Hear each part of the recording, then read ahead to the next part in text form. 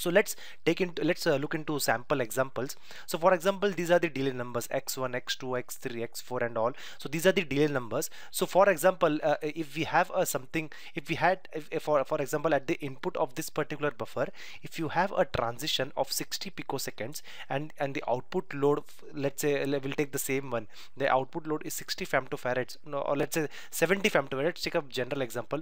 So the input transition of this particular buffer is 60 picosecond and output is 70 femtofarads. So this is how we'll be looking into the table. It will be something like this. So we will take the input transition, which is 60 picoseconds. So 60 picoseconds will be this complete range, and out of that we have to look into the we have to look into that column which will have the load of 70 femtofarads. So 70 femtofarads lies somewhere over here. So the point at which these two intersects is this one, it's x16. So the delay of this buffer will be x16.